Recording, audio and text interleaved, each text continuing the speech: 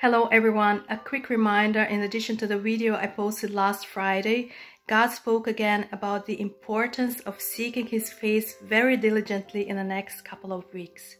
Especially if you're waiting on some kind of a breakthrough in your life, God is calling you to do a 40-day fast, and those 40 days you should spiritually spend in a desert, just like Jesus, which means stay away from any kind of unnecessary distraction and focus your eyes on God. Also, if you're unable to fast properly for health reasons, for example, spend as much time as possible in prayer, in the presence of God, in the Word, and do your best to please God.